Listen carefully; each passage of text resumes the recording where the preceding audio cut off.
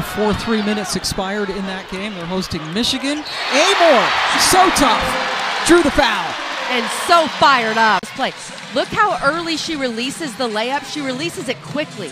She doesn't even let herself get to her second foot, where generally you'd shoot it off your left foot. She shoots it off of her right.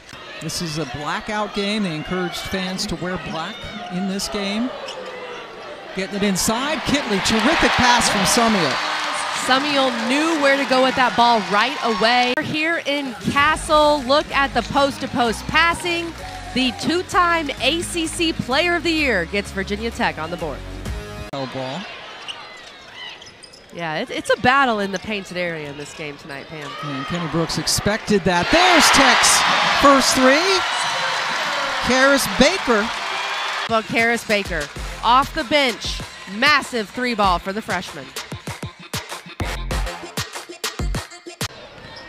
Amor driving through the lane. Strack left open. Kitley was able to get the rebound and then was fouled. Her parents are excited, and big time rebound over Esbo. Has one so far, which is kind of surprising. Great rebounding guard. Kitley taking it into her own hands.